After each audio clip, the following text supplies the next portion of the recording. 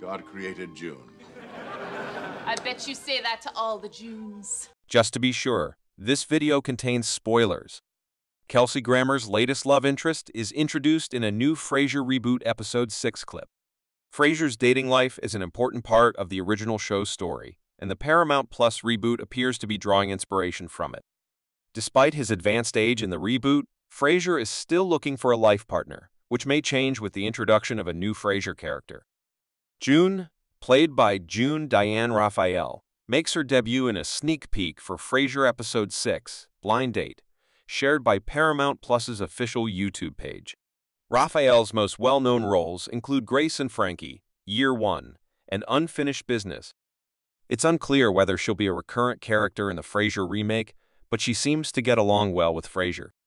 In the reboot, can Frasier finally find love? Frasier's entire storyline has included several romances.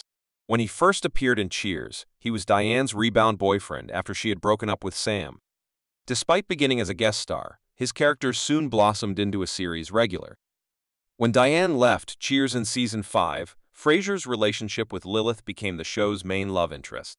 They even married, but their relationship ended, forcing him to return to Seattle. He's had a few lovers in Seattle, but none of them have stayed, not even Charlotte, who allegedly broke up with him after years together in Chicago.